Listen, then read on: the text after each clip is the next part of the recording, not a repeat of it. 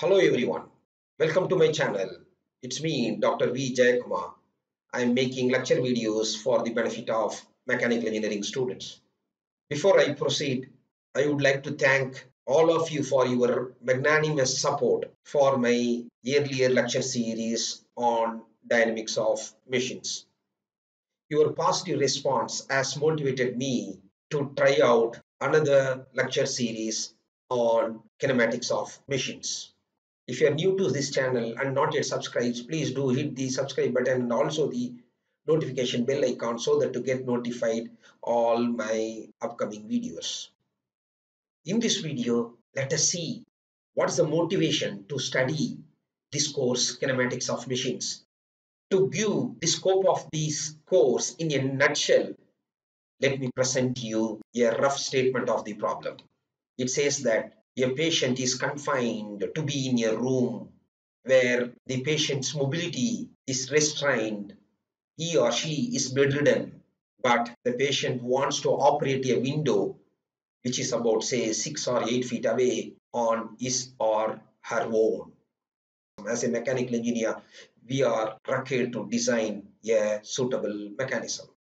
A suitable mechanism which will transmit and transform the input motion given by the patient into a suitable output motion, which is nothing but opening or closing of the window. How this can be done? The answer to this design of mechanism is what we'll be doing in this Kinematics of Machines course. Or in other words, this course, Kinematics of Machines, will present all the tools and techniques that can be used to design such mechanisms in order to meet specific motion requirements that are desired by various applications. Let us find the scope of this course. The fundamental concept that you are going to study in this Kinematics of Machines course will be useful whenever you are required to design a mechanism. As we are aware, in this era of automation, mechanization, automation are being used in almost all sectors, in transportation, in medical industry, in manufacturing, whatnot. Wherever automation and mechanization are involved, we might be requiring one or other type of mechanism. To design them, to analyze them, we need the underlying concepts of kinematics of machines course. Let me give you some illustration to you. This is an illustration of a evacuator. There are so many actuators are actuating the bucket in order to carry the load to be dumped. Here we are desired or interested to study the calculation of the actuator path and what would be the reach, how much is the force required to carry the load, and what would be the throw, and what are the velocity and acceleration of the various links of the mechanisms. So this is coming under KOM. Let me give you another example of a foldable bike. Fantastic, isn't it? There is a fascinating mechanism which is involved here, which allows the bike to be folded. It involves kinematic analysis and synthesis of mechanism. Let us consider these robots. Design of all these robots involves concepts of kinematics of machines. First, we need to determine the degrees of freedom involved. Then we need to plan workspace. We need to plan motion planning. What is the workspace required for all the motions required? What will be the reach of the robot? What will be the positioning? What will be the velocity, acceleration of various links of the robot? Whether it involves a path generation or motion generation. Typically, a robot to be designed that should start from the concepts of kinematics of machines. Clear? Let us consider another application, which is automated welding. We can call it as a robo is being used for welding purpose. Even to do design of such mechanisms require the concepts of KOM.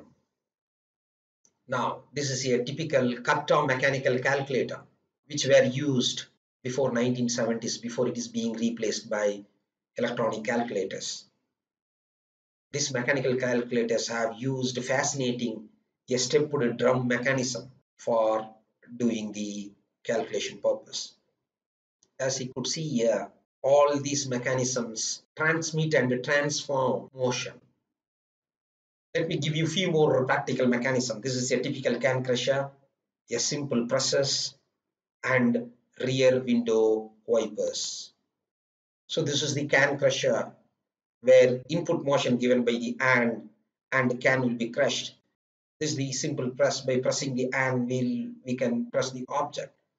As you know, the rear window wipers, the rotary motion is the input motion. The rotary motion is converted into oscillating motion of the wiper blade.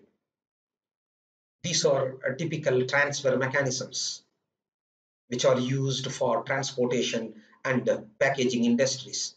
As you could see at the top, the rotary motion is converted into a rectilinear motion, which is used for moving package from an assembly bench to a conveyor.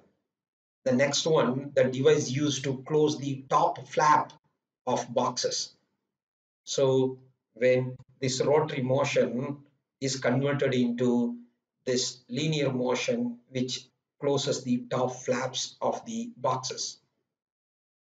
Then you might have seen in your car we have a hood. So this can stand by using a 4-bar mechanism. So mechanisms are used in every parts of our life, in every walks of our life. Mechanisms are used for medical applications as well. As you could see here, prosthetic knee mechanism, which uses 6-bar linkage mechanism. The left-hand diagram shows the mechanism which is in extension position. The right-hand side diagram shows the mechanism in flexed position. The design of all such mechanisms require the concepts of kinematics of machines. Hope this video has helped you to understand the significance and the scope of this fascinating course, Kinematics of Machines. That's it.